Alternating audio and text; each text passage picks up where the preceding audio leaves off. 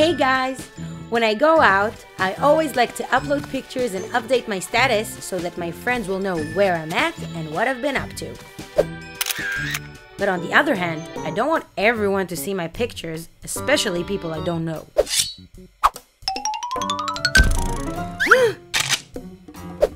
The same goes for other details on my profile like my email, my address, and my phone number that I wish only my friends could view. This is why I adjust the privacy settings of my Facebook profile. Go to your account, click Privacy Settings, and then Customize Settings. There you can adjust the options so that only your friends will be able to view your profile. In addition, you can give each photo album its own privacy settings. So choose what you want to show the world. Adjust your privacy settings.